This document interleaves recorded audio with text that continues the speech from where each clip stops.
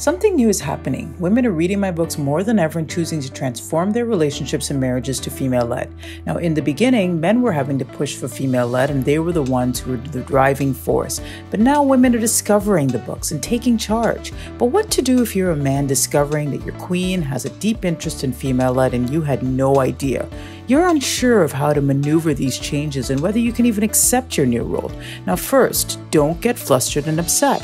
Embrace it as an opportunity to change. Have a deep discussion with her on how to contribute and participate.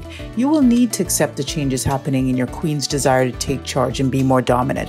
But you can make the transition much smoother by learning all you can about female-led life. The best books to read right now are Real Men Worship Women, Oral Sex for Women, Chastity, and Turning Point.